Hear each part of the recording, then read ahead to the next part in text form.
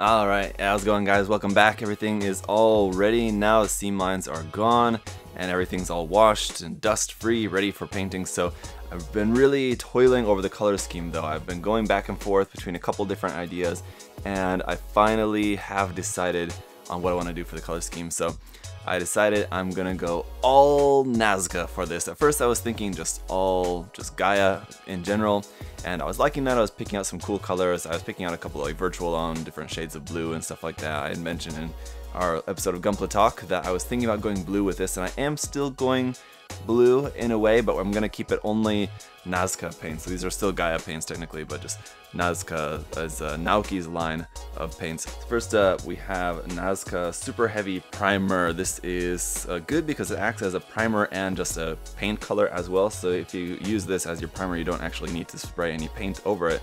You could if you wanted to change it, but you can just use this just as your color as well. So that is going to be for the frame over there. Then we're going to be using Nazca 001 Steel White. This is going to be for all the thruster bells. For our accent kind of color parts that were originally in red there, these are now going to be in blue, and it's kind of a slightly purplish blue here.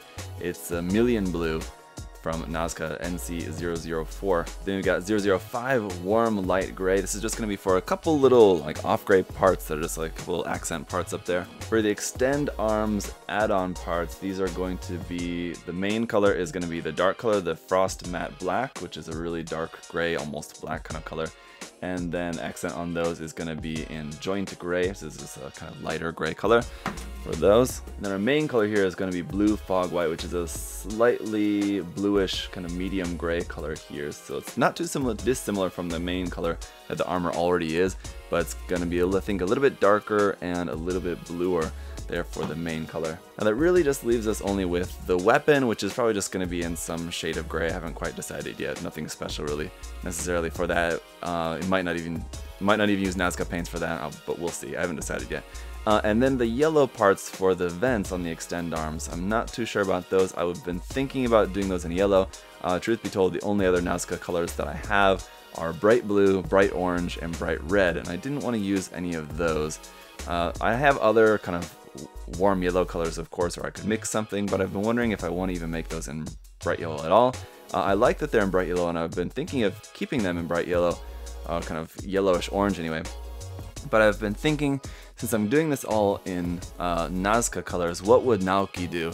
And I've really been kind of hung up on the idea of just doing those few vent details in silver. So I'm gonna break with everything being Nazca for just those 6 parts there, basically, for the vents on the Extend Arms, and those are going to be in Mr. Color. So I'm just going to use straight up Mr. Color silver here for these. Now this is what I actually did on my custom build of the Vignashiki, the Vignagina 2.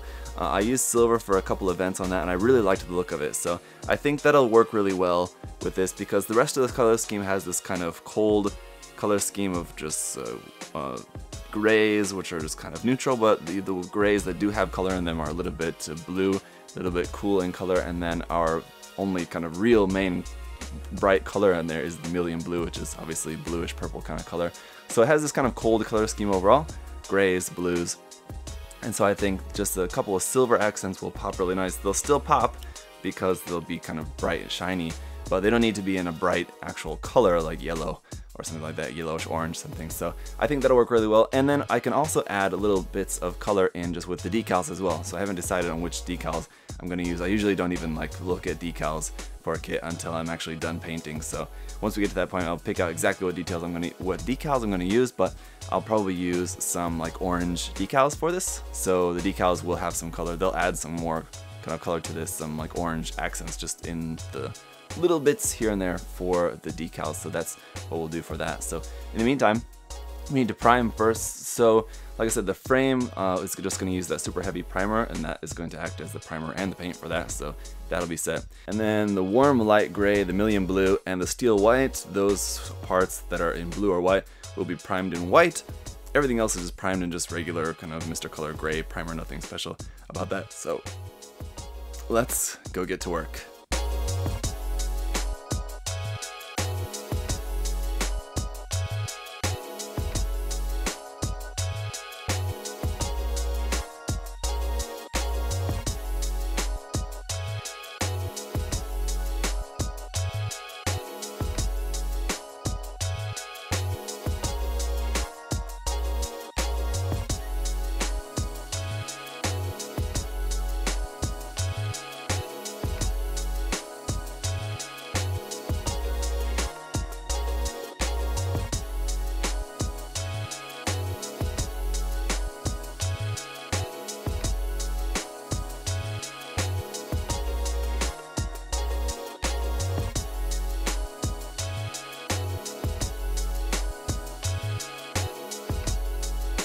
Alright guys, so here we have it. All the main colors are all painted, and then I went ahead and did some assembly, and this is actually, to be honest, a little bit more assembly than I usually do at this stage.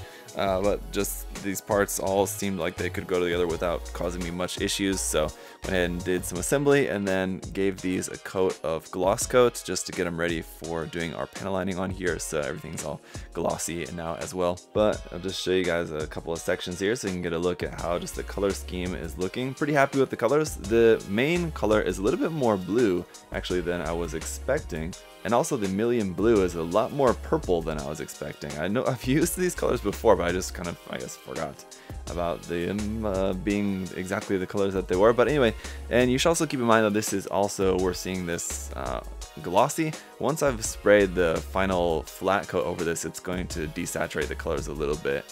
So I think ultimately, once these are in their final state, the color is going to be a little bit different than kind of what you're seeing as it is now. But anyway, I mean, everything is still looking pretty good. I like that the frame is nice and dark like that, and it's looking pretty cool, all shiny as it is now.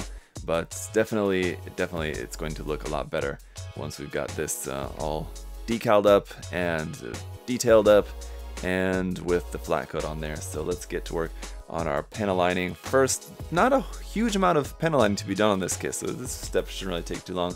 I'm just going to use a panel line accent color black for this because, yeah, there's not really a whole lot, so just a little bit of black on some of these parts here. I don't really think I need to use gray on anything, even on the white parts, which is pretty much just the thruster bells.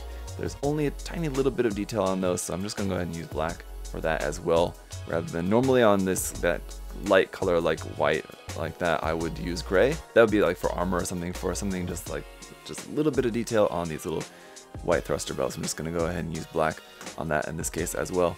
Alright, so I've got all the panel lining down and I'm just working on the detail painting now.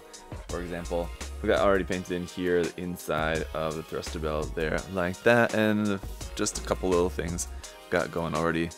The bolt details that we added in here onto the side of the leg, just like painting the heads of that. And so there's not like a ton of details to go in and paint on this. I could like go really super crazy with it, but I'm just kind of picking out little bits here and there that I want to highlight. So for example, this piece here for the front of the crotch, you have this little detail up here on the purple part. I painted that little first part in there in some metallic gray. This, when it goes on, is like really shiny, but then when it dries, it's like quite matte finish actually. But this other forward little square little bit there, I'm gonna paint in white and then red over the top of that for just like a little red, so it looks like a kind of little red light or something there on the front of this. So this process really shouldn't take all that long. I think just going in and finishing some little details on this. Actually, and you guys haven't seen this yet, I did go ahead and change the design of the rifle a little bit. And here's where I'm going to probably have to do a lot of detail painting, just picking out a lot of little details here on the rifle. But I had this part here, which was like the two sides of that on both sides, but I didn't like it perfectly like symmetrical. I wanted to make this a little bit asymmetrical, so I actually combined the two ammo packs using this one on this side, which we're now using as like a camera, and this one over here on this side, which sort of looks more like a set of like batteries or something on there, and then made the connection to the hose, which will go to the tank here on out the back of that. So this is obviously missing the part of the front there. I can probably go ahead and attach this now. I painted them separately to paint them in slightly different color of gray, so it's not super obvious, but you can see the front half of that is in a little bit darker color, just to add a little bit color tone difference. But we'll paint in a bunch of little details on here as well.